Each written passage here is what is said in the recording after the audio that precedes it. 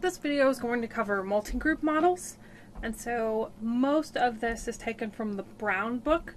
The Buchanan book explains more how to do this in Levon, but the Brown book really covers in depth the set of steps that I'm going to talk about. So kind of a quick set of new terms for this section is we're going to use the term invariant and invariance a lot. And really what that means is equivalent, meaning they don't vary in different situations. So the structure, the items, the means, the intercepts, those are all going to be equal, hopefully, if this works. So a better definition of invariant, to me, is like under different conditions, do those measurements yield the same measurement of attributes? So this set of tests is really to see if groups, since it's a multi-group CFA, are the same on their measurement in the same scale. And I love multi-groups because you can't lose. Either the scale is perfectly invariant or equivalent across groups, which is always good to know, or it's not, and that's an interesting question, is an investigation into why it's not. So you can't go wrong, really. So by doing this, though, we're going to switch from a covariance-only model to a means and covariances model. And so we have to estimate both means and covariances. Before we were estimating only covariances, and that change really allows us to test more information rather than just correlations between items. We're also going to be able to get into intercepts. And we haven't really worked with those a whole lot yet, but we're also going to add them for latent growth curves, so it's important now to start talking about them. So with intercepts, what is that really? So in a regular regression, we have y equals a plus bx, and a is the intercept, but the way that a is calculated is that the y-intercept is the mean of y. And so that's my best guess for what someone's going to score if I don't have any information about x, is just the mean. That's sort of how ANOVA works too. It's the mean for each group. And so intercepts are just simply the mean for that item. Or if you want to think about this in a global sense for lots of items, it's kind of like a start value for a manifest variable. So it's the average score for that item, or for me, it's a start value because generally these loadings are positive, so people tend to start, at this score, and then they go up or they go down. A latent mean is a calculation of the score for each participant on their items times that path coefficient for the item. So the score that they got on item 1 times the path coefficient for item 1 plus the score they got for item 2 times the path coefficient, and that is a weighted mean. And we don't tend to do those very often, that I've seen anyways. We tend to focus on just subtotals or average factor scores, but in this section we'll get into talking about how you can calculate weighted scores, which are much more useful sometimes than total scores. Oops, sorry. Alright, so endogenous questions will get intercepts. So anytime you have a variable coming or an arrow coming in, you're going to get an intercept because they have an average score for that item, and we're predicting it, so it's y, right? Anytime you have an exogenous variable, it's going to get a latent mean or a mean score. In CFA, it's almost always a latent mean because we're talking about the latent variables. In a mimic multiple indicators, multiple causes model, it might also be a square, but exogenous variables get means estimated on them, so hence latent means, and endogenous variables get intercepts, so that's why we're going to focus on investigating those each separately, even though they're both means. They just have different terms. To come back to our friend identification, when I add in estimating means and intercepts, you're obviously going to be estimating more for each variable, because now each square has got a path coefficient, an error term, and an intercept, so even more options. And the latent variables have variances and means. So we're adding to the number of things we're estimating. And so what we can do is standardize on the latent, and that'll set a latent mean to 0. So this is like a z-score. Not super popular because most people want the latent mean in the scale of the data. Instead, we can scale on our manifest variable or our marker score, which fixes one of those variables to 1, and it sets that particular intercept to 0. And so it actually fixes multiple things at once. So it's going to estimate that question as the path coefficient is 1 and the intercept is 0, which again is very similar to the idea of a z-score. Okay. Or we could do effects coding, but it's really not popular at all, so we're going to leave it out. So the purpose of this analysis is several-fold.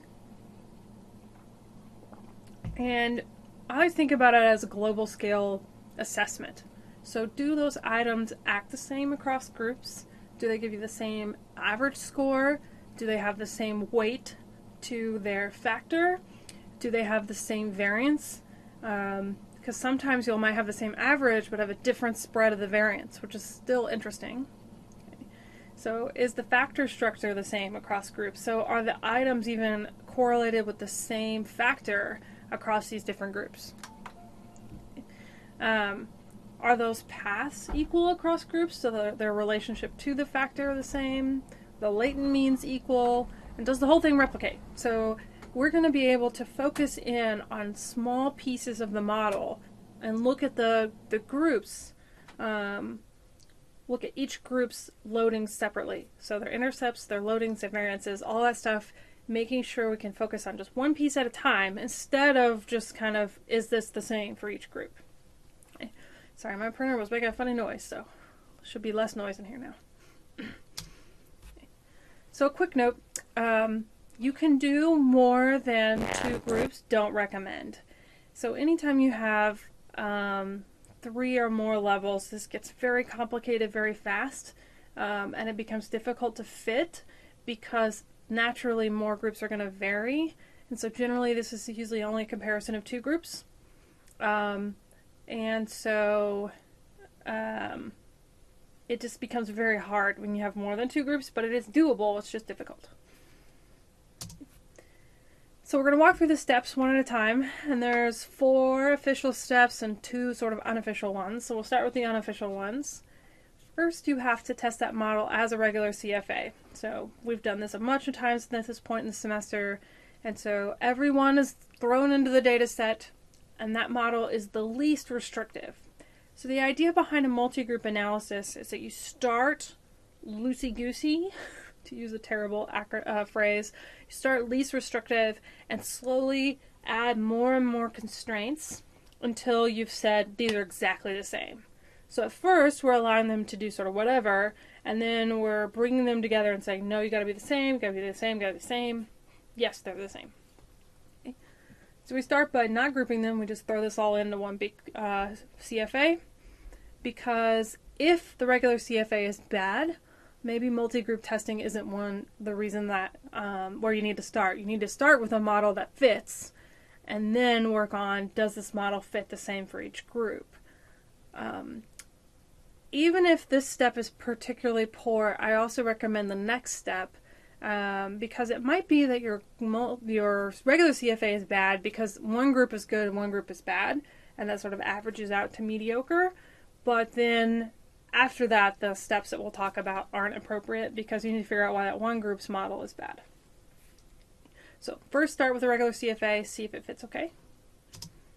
Second, test each group separately. So subset the data into group 1 and group 2, and then test each one on that CFA structure. Often your fit indices are going to decrease here because the sample size before was large, and now we've split it in half, essentially. And if you're working with different racial or ethnic groups, you're usually going to have a smaller minority group, especially if you're in the Midwest. So this is where you can have maybe the models aren't perfect because the sample size is smaller, and that's okay. So we often have trouble finding minority groups and men. And so those models tend to fit slightly worse because smaller sample sizes, the error variance tends to get a little larger because individuals can influence the error more. So generally we're just making sure that they're okay.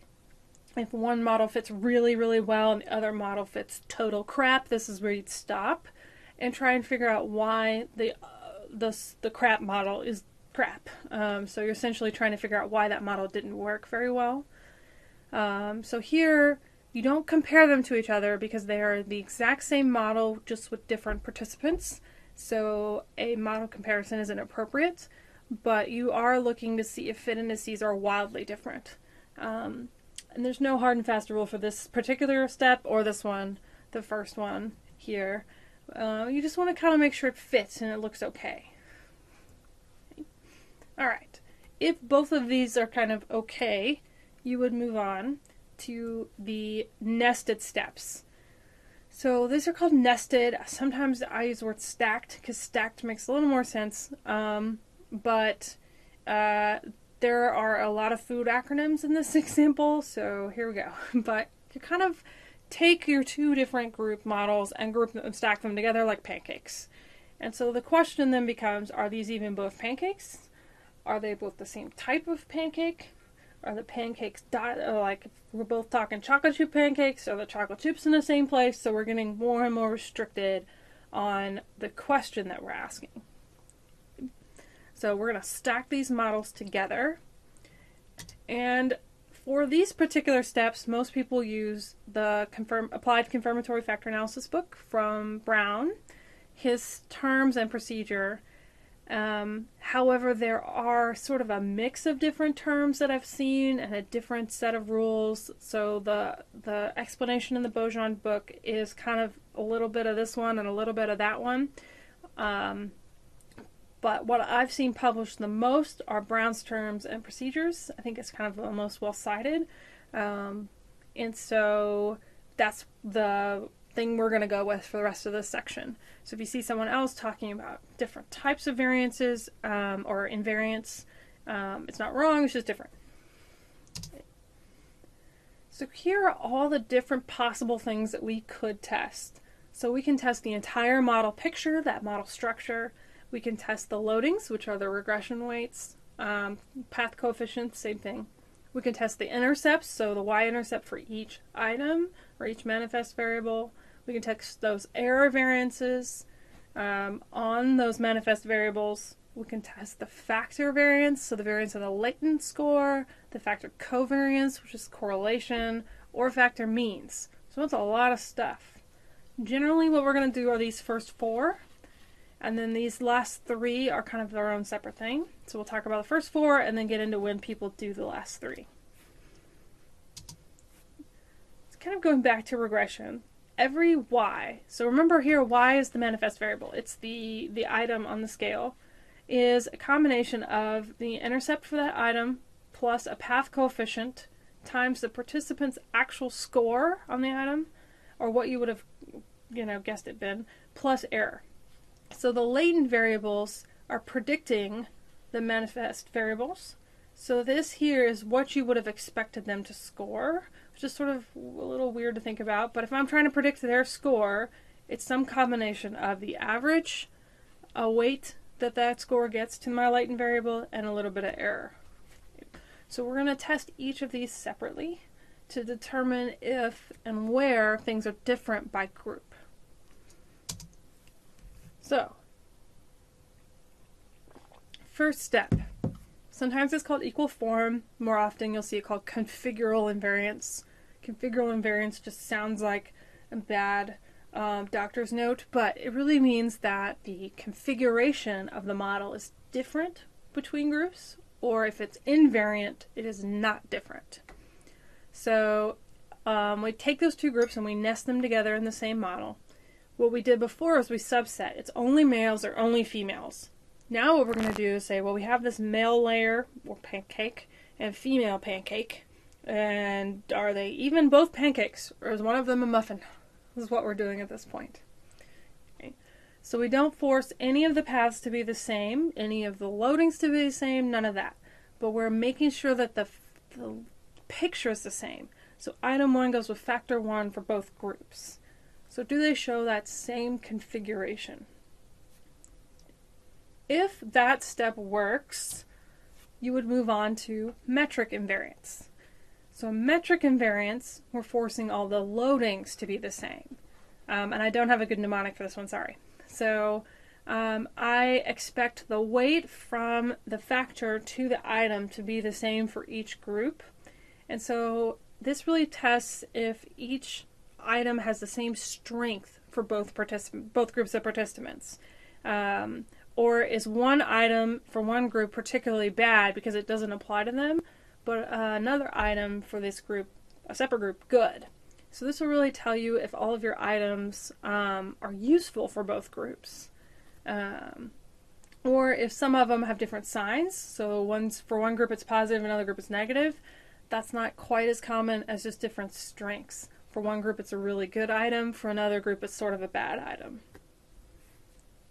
If that model is okay, you then get more restrictive. So what we're doing between each of these models, so this one, everything can do whatever it wants as long as they're in the same room. And this one, we have to be in the same room and have the same loadings. So we're adding restrictions as we go. We don't turn them off and on. So it's the same structure and the same loadings. In the next model, it's the same structure, same loadings, and same intercepts. So we're adding constraints as we go. That's why I said we went from least restrictive to most restrictive. So in this model, what we're doing is forcing the intercepts to be the same. And this is the average score for each question. And in my experience of doing these models, this is usually where it busts. And if something is going to not work, or be equivalent between groups, is often the average score. So people just start in different places. And so this is the y-intercept. So maybe some participants are more likely to score lower on this item, while others are likely to score higher. I often think of this as sort of not GPA, but that idea that people just start in different places. And so if this one breaks, that means that there's a difference in the average scores for the items. And generally this is the one where it breaks down. It could stop working at any point, but in my experience is this one. But if this is all okay, you would move on to strict factorial invariance. And so that's the picture, the loadings, the intercepts, and the error variances. And so we're forcing the spread around the mean to be the same as well. So this will tell me if that variance or the spread of the distribution for that item is the same for each group. That says each item. That should be group. Here. Let's fix that. There we go. Okay, so the spread of each item is the same for each group.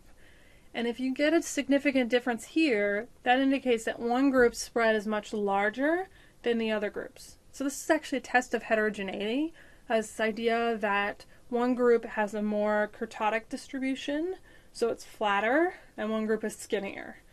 And I've actually seen this happen in a model that we published, and I think this is one of the examples that I have, where to me really what it indicated was that people endorsed a wider range on the scale than others. So we might have the same mean, so our histograms have the same middle, but one group has a small spread and the other group has a much larger spread. And that gives us the same average score, but a pretty different variance. So you're less able to predict the group with larger variances because their spread is flatter. So yeah, I can tell you the mean is 4, but they're picking everything from 1 to 7, so it's kind of a crapshoot whether you get it right. But for the group with the smaller variance, if their mean is 4 and they're picking 3 to 5, I'm doing much better at predicting them.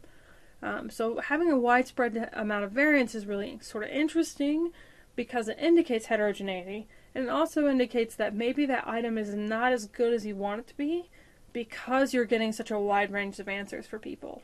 Or maybe it implies something related to the question that you're asking. And that's where you really go back and look at the item and say, why am I getting what I'm getting on this item? Should I be getting that on this item? And if so, then it's fine.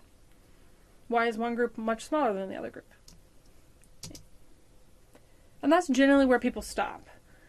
Another set of things that you can do is, like, back up for a second, this piece here, so everything we've done from equal form to metric to scalar to strict is all on the items themselves.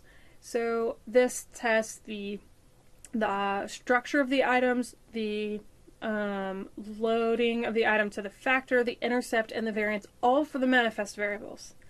Instead, what you could be interested in is the latent variables themselves. So this tends to be called population heterogeneity questions. And so this is a switch from items to latents. And what I can do is I can test the variance for a factor. So do those variances have the same set, or sorry, do those factors have the same set of variances? So their overall score, do we see the same spread? So this is a heterogeneity test. Do they have the same correlation between factors? So are the latent variables equally covariating? And do they have equal latent means? So is the overall sort of weighted score the same for each group? These two, not so popular. Latent means pretty popular. And so we'll talk about how what people sometimes do is get through the first 4 steps and then just do latent means. But you can, if you can kind of get what's going on here, the first 4 steps are really about the items, and that to me is scale development. I'm really interested in how this scale functions as a scale for different groups.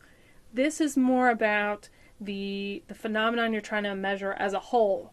So do these groups have different overall scores? Do they have different correlations between items, or do they have different spreads of the scores? And that's not really totally about the scale.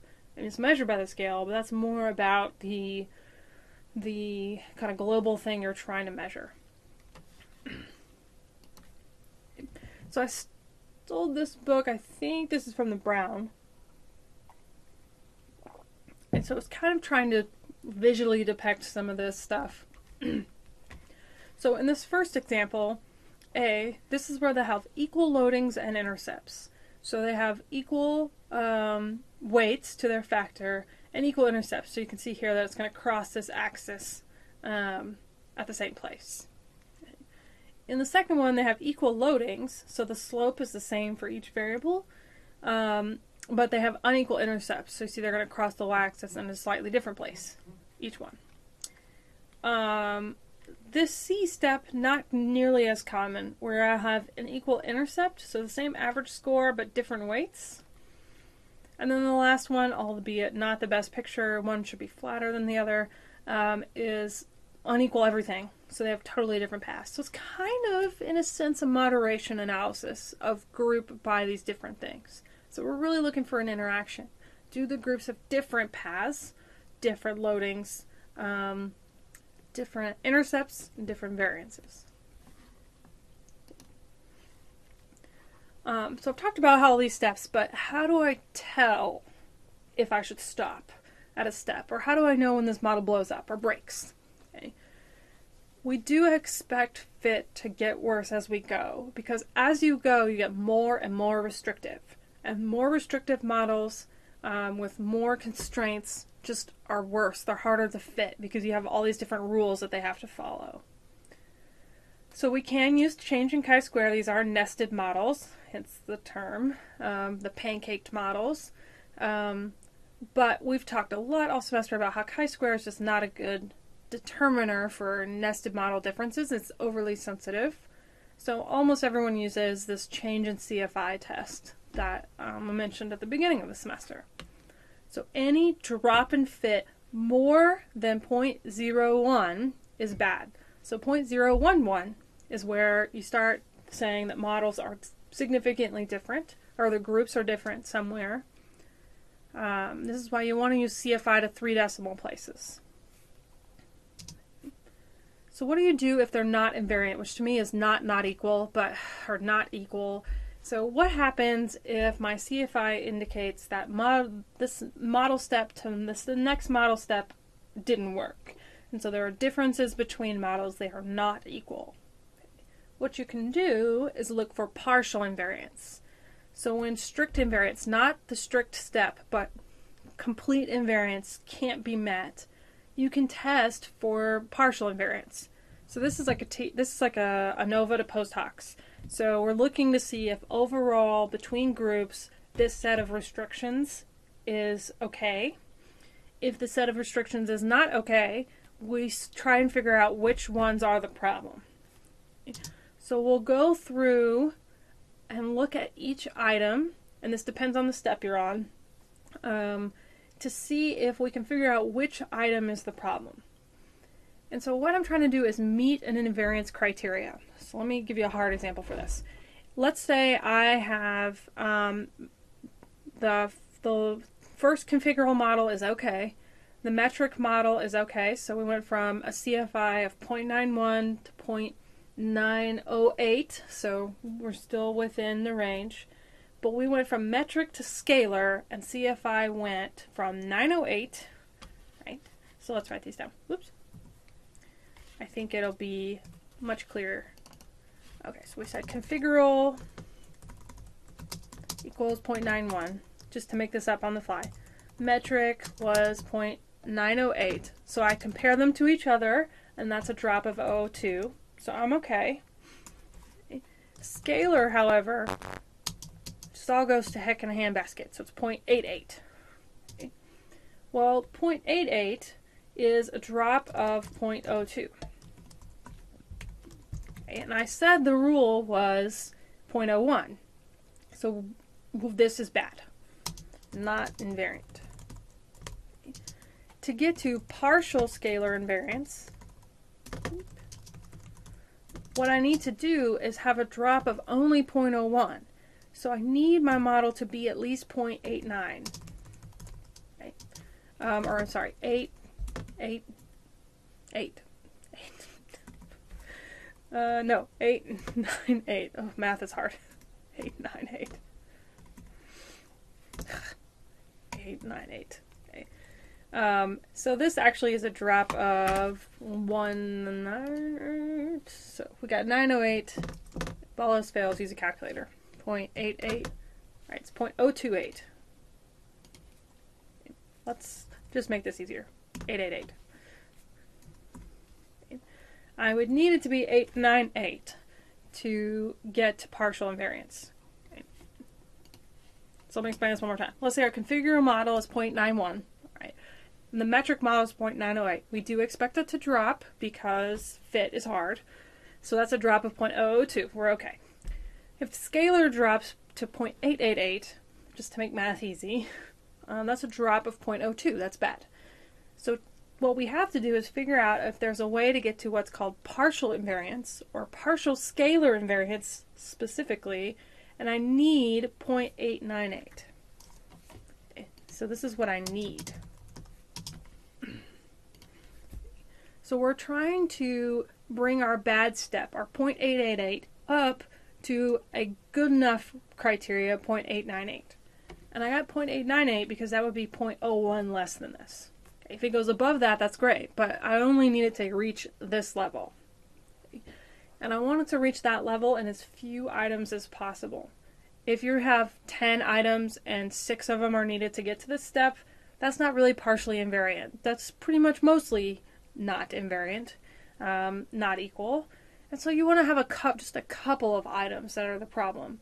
You don't want it to be most of the scale, because if it's most of the scale, you just say they're not equal. At this point, all bets are off. Okay. So how do we tell which items are the problem? Okay. Well, the good thing is modification indices are really useful here. So we can look at which paths are going to be the most problematic, and we'll change one of them at a time. Okay. Now we've been talking about how we're adding restrictions as we go, so we're adding constraints is what they're called. And essentially, when you say adding this equality, forcing this particular path to be equal is bad, what you do to fix it is don't force it to be equal. So we let it do whatever it wants.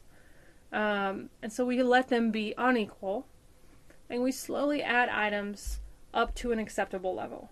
So we would slowly add items till we got from 0.888 to 0.898.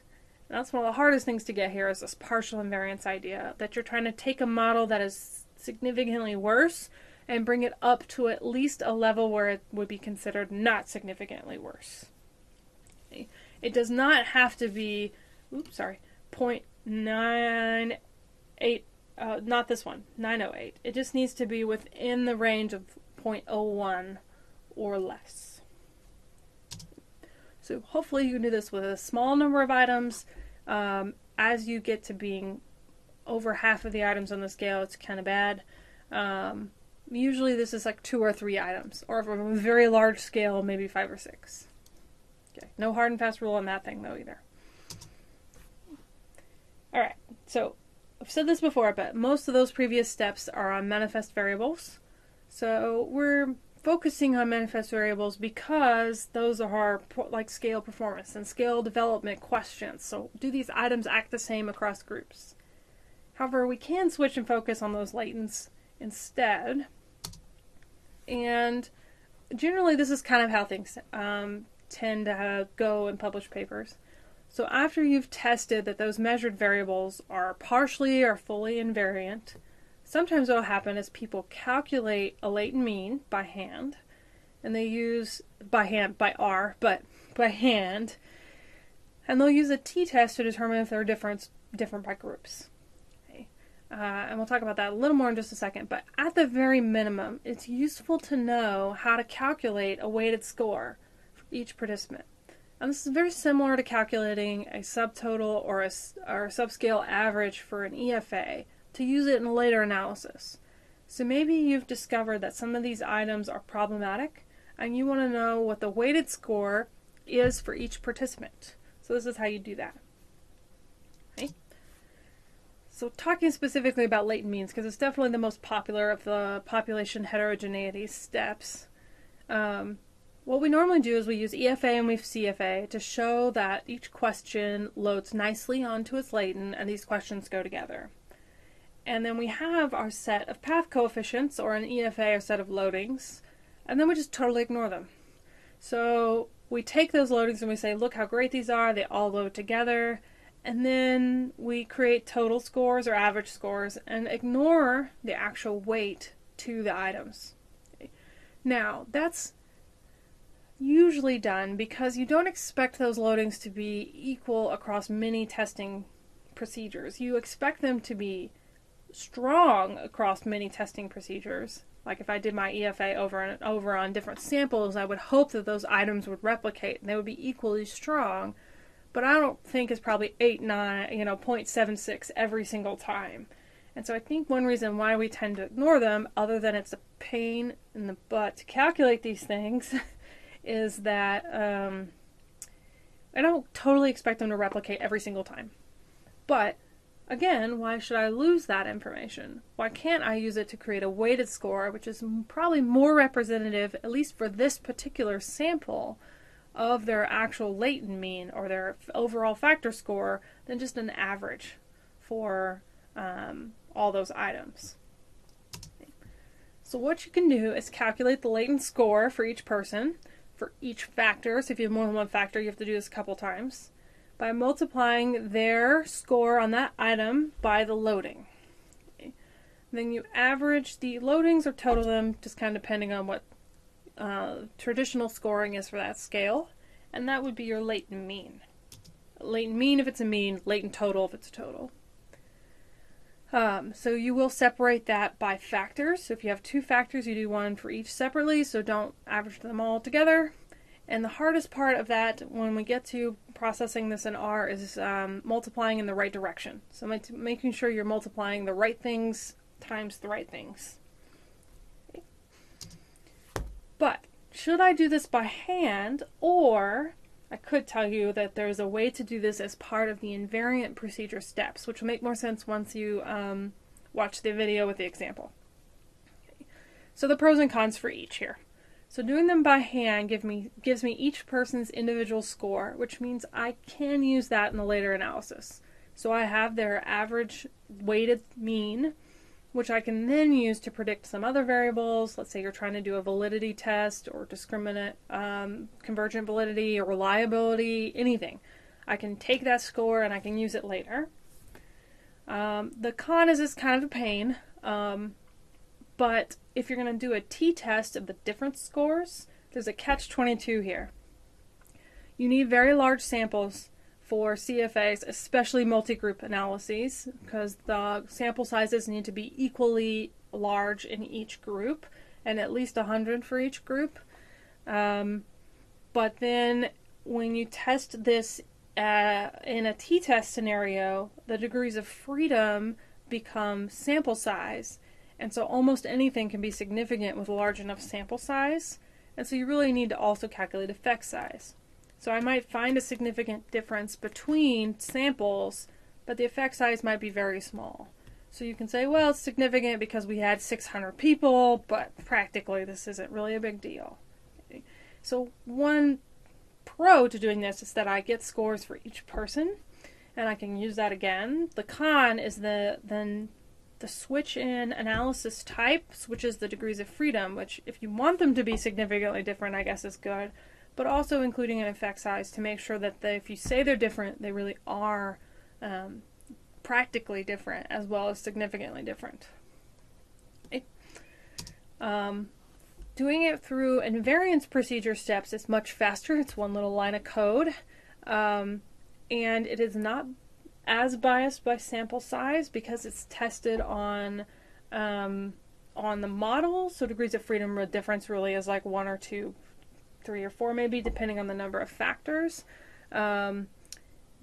But it doesn't give you those scores to use later. So it gives you the overall latent mean, but it does not tell you each person's individual scores. So each one has their kind of their place. And then sort of as an end to this, basically what you're going to do when you do a multi-group procedure is you're really sussing out the differences between groups, if they exist, by place in the model. So we can focus on the items and test their structure, their intercepts, their weights, and their variances, and not quite in that order. And we can also test the latents and understand globally, are there differences? Even if there aren't any differences on the average scores, do you get differences on weighted scores in the end? So I like multi-group procedures because it allows me to really make sure scales are doing what I expect them to do in a couple of different ways. And it's a great scale development question to make sure your scales work the same for different groups of people. And then what we'll do in a couple of videos is talk about item response theory, which is a different approach to the same type of question where are items doing what you expect them to do, and you can test that across groups as well using what's called item diff. So do they differ by whatever group set you're interested in? Okay, so that altogether is multi-group confirmatory factor analysis.